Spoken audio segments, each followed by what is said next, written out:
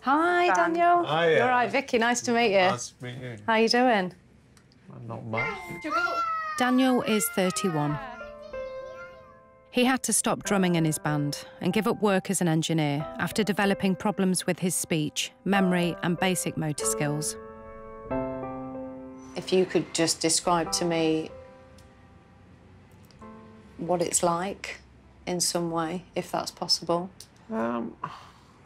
It's difficult day to day because certain things happen every day. Me forgetting what I've done. Yeah. And also what I have to do. Yeah. And it gets a bit overwhelming for me. Generally, it's quite hard to be in social environments and things like that. Daniel's father died when he was just 36, and doctors only discovered this rare genetic Alzheimer's had been the cause when they diagnosed Daniel. He had inherited the faulty gene. For someone of Dan's age, the lifespan's about 4 years from diagnosis, and it's pretty scary to hear that. You just feel a little bit hopeless, don't you? It's just hard to watch somebody so young, fit and healthy have all these symptoms. Daniel and Jordan have 2-year-old twins, Jasper and Lola. Daniel was diagnosed with early onset Alzheimer's shortly after their first birthday. The likelihood of them inheriting this is 50-50. There will come a time when our children get tested. We both want them in that time for things to have moved so far that if they are diagnosed with having this gene, that there is at least some sort of treatment that will give them longer life than being diagnosed with dementia at 30. Oh! Are you okay? The twins can decide if they want to be tested when they're 18. What is on the bucket list? There's a few things. There's a few things that money can't buy. Like, there's seeing the kids go to the first day of school. So that's on there. So we're working towards that, aren't we? I'm going to get upset thinking about it. All right. A few things. We're going on holiday, aren't we? We're doing a few things. You know, we're not giving up.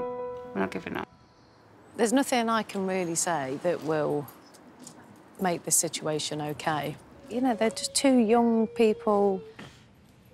You know, he looks healthy, fit, young lad. You know, it's so bloody cruel.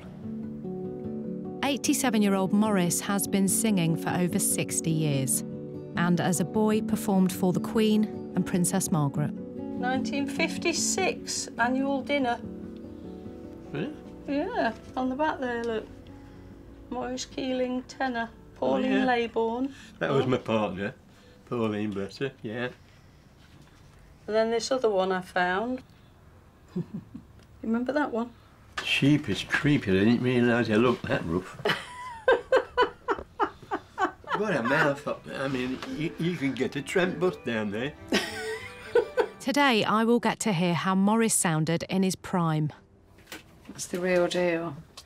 His wife, Karen, has found some old records that he hasn't heard in years.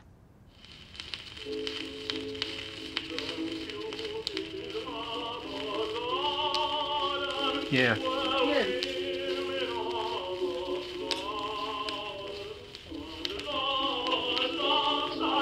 That's you. Is it? Yeah.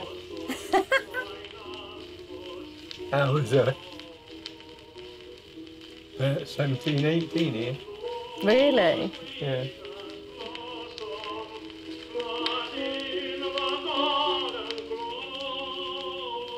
Wow, listen to that voice.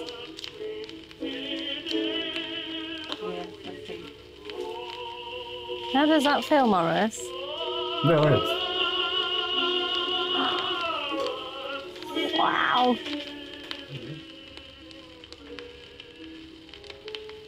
You didn't know I found this. I didn't know. I didn't know you'd got it. It's all meant to be. What an incredible voice. But yeah, I was lucky with the voice, I suppose. Wasn't I? Morris will have times where he'll say, why can't I remember things? Why can't I do this? I can remember all that. Because I can say something to Morris and within seconds he's forgotten what I've said.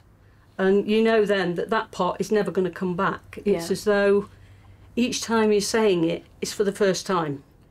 And in the same breath, it seems like the really old memories and the memories that are sort of way back in the past, you really do remember. I do remember a lot of them, yeah.